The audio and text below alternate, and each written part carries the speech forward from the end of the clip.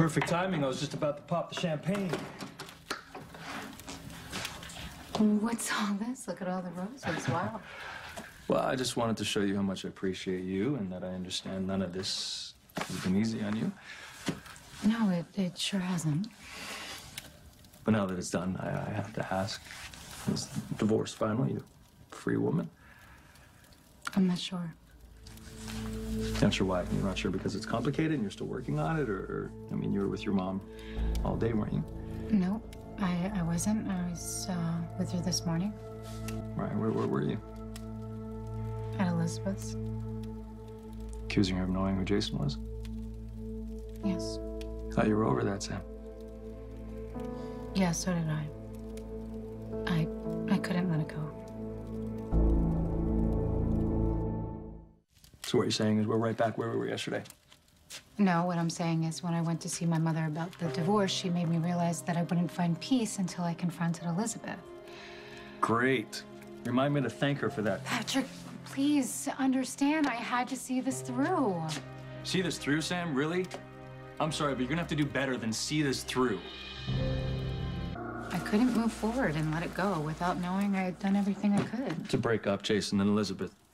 Jason deserves to know the truth about the woman he's marrying. Sam, did you unearth some new proof that Elizabeth knew who Jason was before the wedding? No. No. So you accuse Elizabeth based solely on a disturbed little boy. This isn't a court of law. I don't need hard evidence. Did you or did you not accuse Elizabeth? Yes, I did. And let me guess, did she confess? No, she didn't admit not. to anything. She didn't have to. She's lying. She's been lying to Jason for months. Which is now perfect, because then they'll break up. You'll get exactly what you want, right?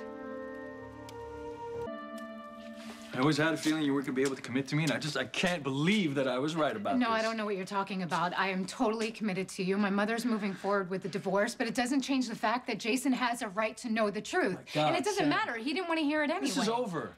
No! Yes, it is. No, it's not. What do you... Don't... Patrick!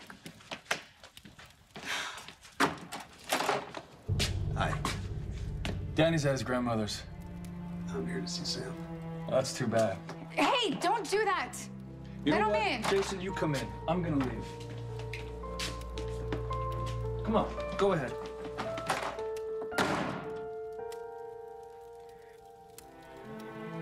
Sorry, I didn't want to cause any trouble. No, you didn't. That was my fault. I apologize. I should never treat you that way. You've been nothing but kind to me, and I'm sorry. Thank you for that.